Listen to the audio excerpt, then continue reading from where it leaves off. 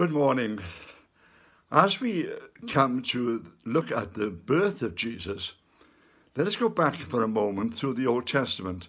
Now, I'm not going to point out every reference to him, but the amazing thing is that in book after book, there was a reference to the coming of the Messiah, a reference to the fact of where he would be born and even when he would be born. If you look, for instance, into the book of Daniel, you'll find that he gives an accurate estimate as to how long the people will have to wait before the Messiah comes. This is why when Jesus is finally challenged by the leaders of Israel, he is so angry with them. He says quite simply, if you had studied the scriptures, you would know who I am. You'll be able to identify me because the prophets explained who I was and what I would do. So we just look through it. Now, one of the interesting things about looking at these Old Testament prophecies about Jesus, and in the history of the Old Testament as well, you'll find that the people who wrote them down are not afraid to write down their good points, but they're not afraid as well to write down their bad points. For instance, the great King David, we're told quite simply that he saw a woman bathing. He was lustful after her. He committed adultery with her. She became pregnant. And then in order to hide that particular fact, he had her husband killed so that he could marry her and take her into his own home. Now, this is all laid out. But of course, as well, it is also pointed out the repentance that came to these people as they tried to put themselves right with God. It's almost as if sin has an overpowering influence in our lives. And yet the answer to sin is to come back before God and to repent and to ask for his forgiveness. Now again, perhaps an amusing anecdote. I have, as I've mentioned before, 2 Jack Russell dogs. The last one we've had is still a puppy. He's just a year old. Now, I go out or I do something in the house and I come back downstairs or I come back into the house and they usually run to meet me. The black one, the young one, the puppy, he also runs to meet me. But there are occasions when I look for him and I find he is lying down in the corner of the room. And I say, okay, I don't know what you've done. I don't know where you did it. But let's look around and find what's happened.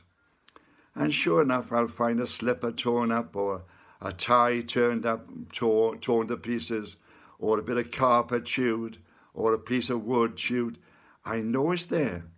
But when he sees me coming into the house, he knows. He knows he's done wrong. He's waiting to be reprimanded. I go to him and if he's in that attitude of saying, I'm sorry, I might give him a small tap. But if he's not, then I would give him a harder smack because these are things he shouldn't do. And these are things he should learn that he shouldn't do. And in a sense, that's how God treats us. He's like a father looking after us. And when we break his rules, break his regulations, it's almost as if he knows that we can't help it. We just can't help it. But if we come back to him over and over again and ask his forgiveness, then he is there. And this is the lesson that the Jews were learning about.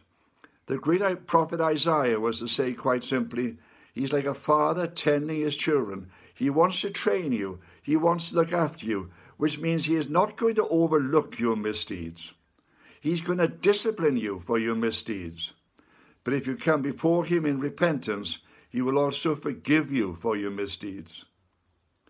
The great apostle Paul, speaking to the early church on one occasion, said quite simply, I know what I should do, and I know what I should not do. But the amazing thing is, I'm always doing what I shouldn't do. And the things I know I should do, those are the things I fail in. Now, do you experience that? Well, then you experience the whole problem that humanity has faced throughout the years, and individuals have faced as well. We cannot help it. There is something within us that almost overpowers us and controls us and makes us want to disobey. it is something which almost tries to drive us away from what God asks of us. So when you look at the Old Testament, we see all these prophecies referring towards Jesus. I mean, Isaiah actually comes out and says he will be a man of sorrows and acquainted with grief. And yet all the time the people were expecting this great warrior on a horse with a sword in his hand who's going to drive out their enemies. But God said, listen to what the prophets are telling you. Look for the person I'm going to send, because he will come not as a mighty warrior, but I myself will enter into my own creation. And because I want to experience everything that you're experiencing, I will be born as a human child. I will know what it's like to be a young infant. I'll know what it's like to be a teenager. I'll know what it's like to be a young man. And what is more, I will know what it's like to experience suffering as I see people living, suffering, and dying around me.